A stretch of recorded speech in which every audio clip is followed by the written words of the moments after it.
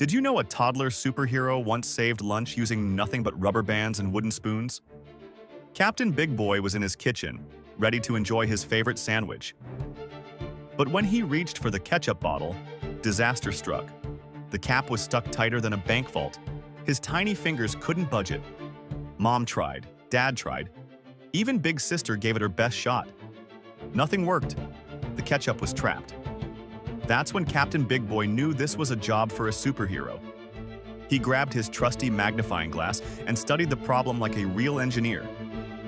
First, he tried kitchen utensils for leverage. Still stuck. Then he had a brilliant idea. Using rubber bands, wooden spoons, and the kitchen counter, he built an amazing pulley system. With one mighty pull, pop, the cap flew off. Victory! Captain Big Boy had saved lunch with his super engineering skills. His family cheered as he happily ate his perfectly ketchup-covered sandwich.